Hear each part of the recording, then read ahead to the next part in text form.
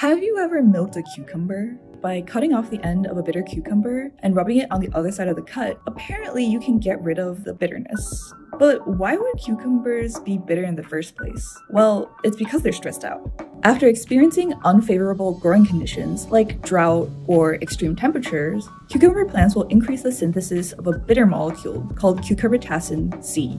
Humans originally domesticated very bitter wild cucumber ancestors by selecting for gene mutations that lowered CUC production, which means less bitterness. Today, we have lots of different varieties across the world that no longer produce bitter cucumber fruits, and even some that don't have bitterness in any part of the plant. So don't worry, your modern salads and pickles are safe.